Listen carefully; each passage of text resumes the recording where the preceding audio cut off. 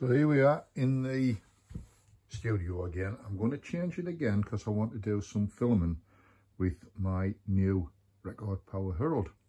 There it is there, that's the lathe. Funny thing is, I've used this lathe for years now, demonstrated on it, taught with it, but I've never actually owned one.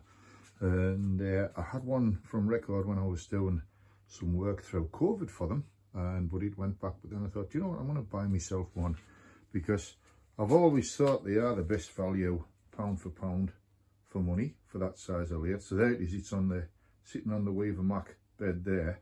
But I'm going to build a bench over here so as I can start and do some filming, get the cameras rigged back up again, and I'm going to do some short films for YouTube.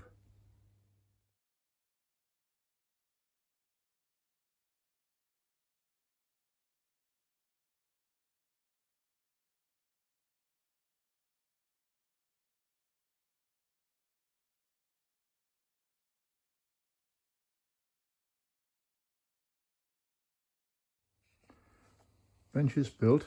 It's made out of the same material as what the rest of the recording studio is made out of, which is just fencing panel really, and some old fencing rails there.